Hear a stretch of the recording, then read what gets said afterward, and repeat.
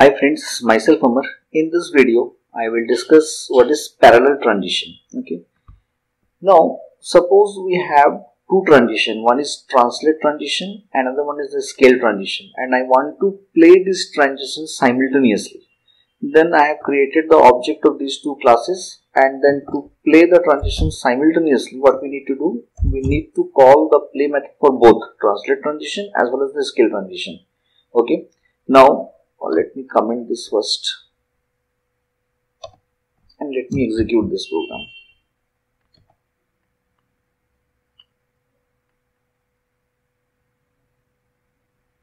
Now if you see, the scale transition and the translate transition is happening simultaneously. Okay, but this is not the convenient way of running two transitions parallelly.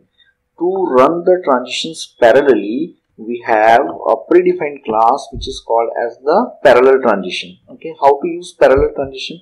Simply we have created the object of the parallel transition class, and in the constructor I have passed all the transitions which you want to play.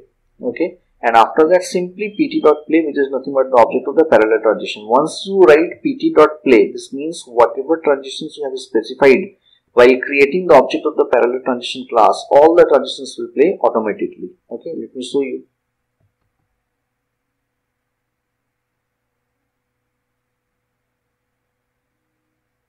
See,